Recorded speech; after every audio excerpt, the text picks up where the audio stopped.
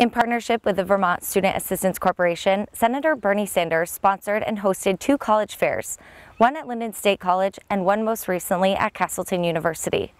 PEGTV's Ashley Nelson was there to check out all the action and speak with Senator Sanders on the issues Vermont faces when it comes to college enrollment. Inside Glenbrook Gymnasium, tables from colleges across the state filled the room. Along with the tables, there were campus tours, college planning and financial aid workshops, and a paneling with Bernie Sanders himself. What the event is about is that in Vermont we do a good job in getting kids to graduate high school. We do not do a good job in making sure kids know how to go on to college, especially if they come from working class families or families where the parents did not go to college. So the point today was to tell young people, regardless of their background, the kinds of opportunities that are out there, the kinds of financial aid that is out there, the kinds of college scholarships that are out there, with the hope that more people will be applying for college. We spoke with Winooski High School junior Rebecca to get some insight on her experience with the college fair. I mean, it was really cool to go around to all the different colleges to open up my options a little bit more, because I wanted to go to a specific school, and now I'm like, crap, I want to go to all these different ones. And it was really cool to see the campus a little bit more, because we even got a small tour, and it was really, really nice to just be exposed to all of it.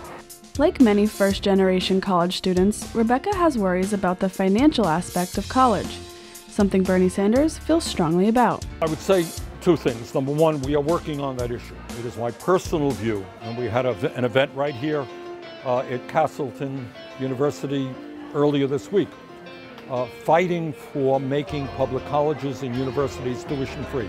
I think that in America, anyone, regardless of their income, should be able to get a higher education. But that's not where we are right now. So right now, we are where we are. And it's not a great place, but there are many, many scholarships and loan programs available to enable people to make a higher education. And here's the point.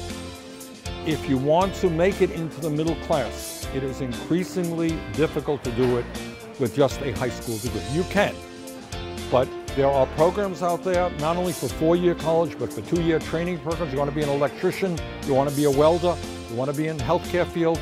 There are 2-year programs that will help you get those jobs as well.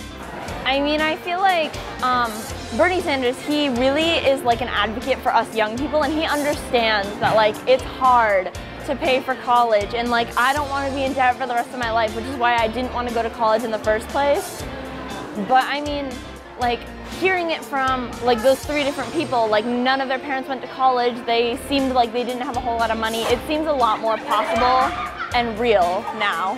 Bernie had one parting message for the high school students that attended the fair. I would hope that everybody watching, regardless of the income of their families, give consideration to getting a higher education, because at the end of the day, it is much more likely for people to make it into the middle class with that education than without.